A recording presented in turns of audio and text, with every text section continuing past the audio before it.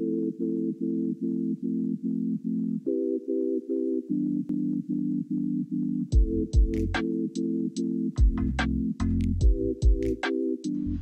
going to take a quick look at how prices are doing on Magic the Gathering sealed boosters.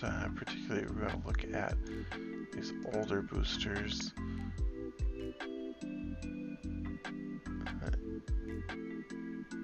And frankly, you know, these prices actually seem like the little bit of steam is coming out.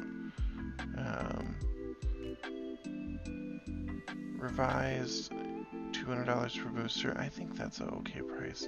I mean, the point is, you know, if you're trying to make money, you know, the thing to observe here is that there is a lot of money to be made, and you know, these are prices that fluctuate frequently. I don't keep up on boosters from set to set or month to month on what prices are supposed to be. That's what we have the internet for. But I do have a general idea of what one is looking for in Magic, and you know, you really want these older. I mean, let's even go if we can see if there's been any alpha booster packs sold. No.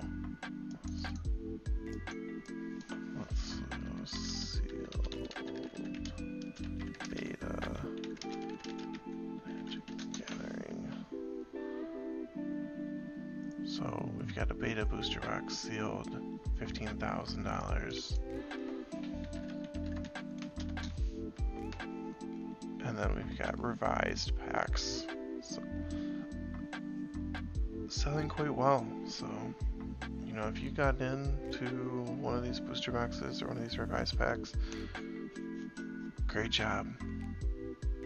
And that's it for now. You know, like and subscribe so that you can keep updated with these price checks that we're going to be doing.